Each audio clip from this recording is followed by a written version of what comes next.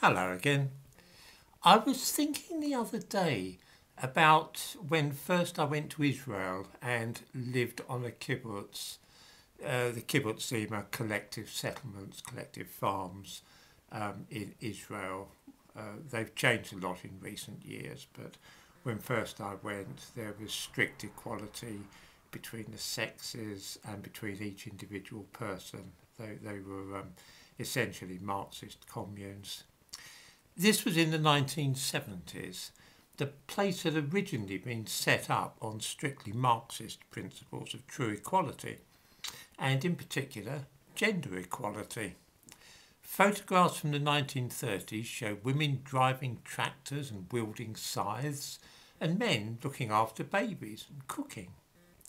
There was never the slightest pressure on either men or women to conform to traditional roles. Quite the opposite, in fact. Yet 40 years later, all the childcare was being undertaken by women. The heavy agricultural work and engineering was all done by men.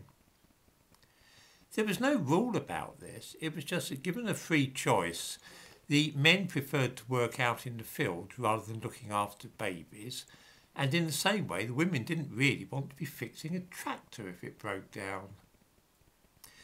One of the things which I've observed over the years is that men and women often seem to prefer different things. I don't doubt for a moment that viewers have noticed this for themselves. These differences begin very young, and I'm not at all sure that they are all related to conditioning by a sexist society.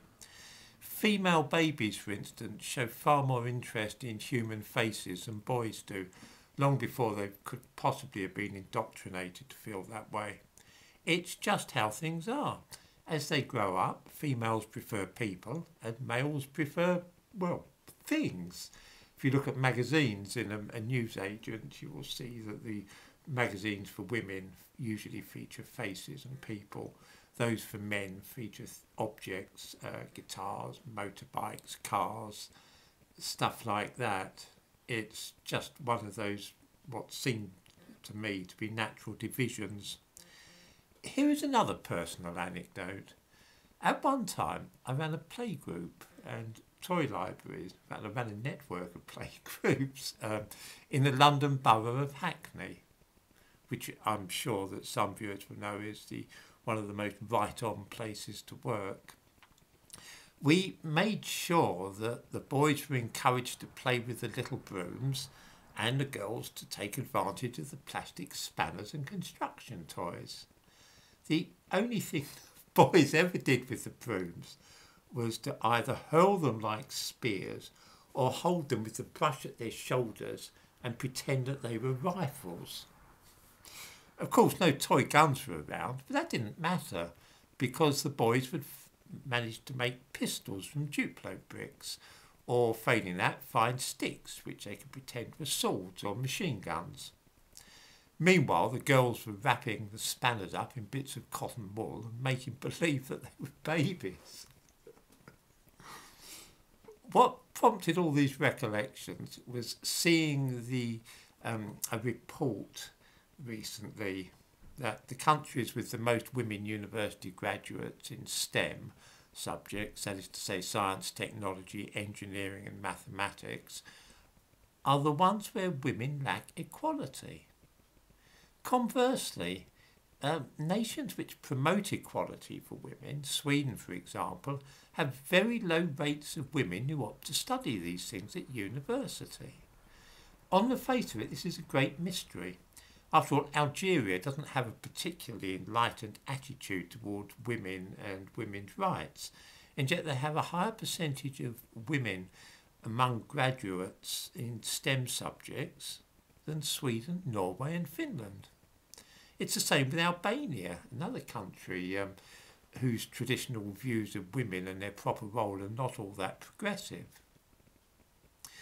Why on earth, after many decades of encouraging women to go into science and engineering, should fewer women than ever be choosing to study these subjects at Swedish universities?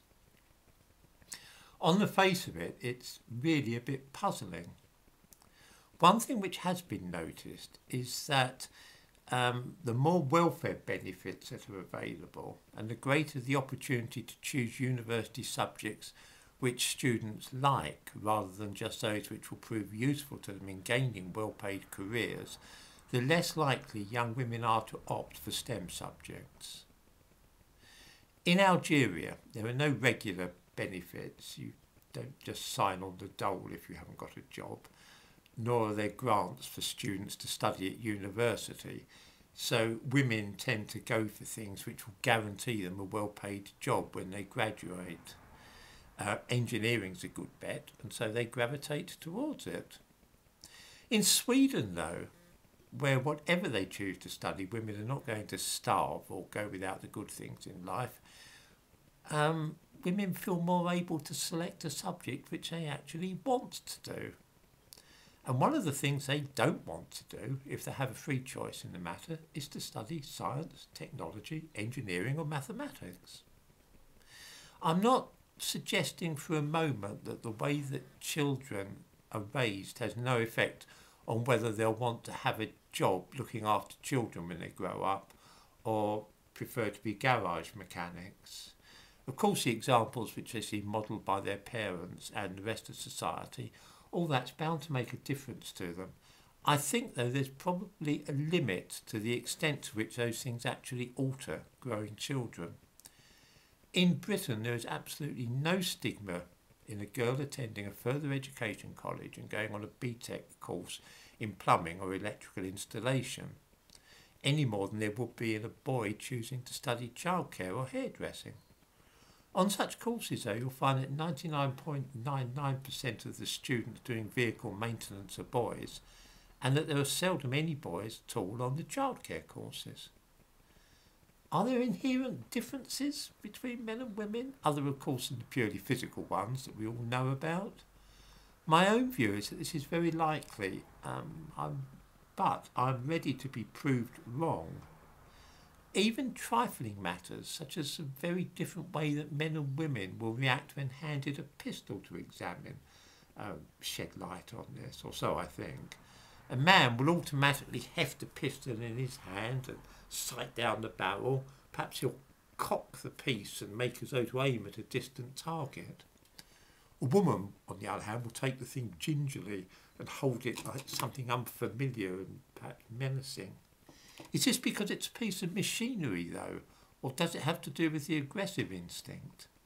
I've no idea at all about this, but it's just one more of the things which I've noticed over the years.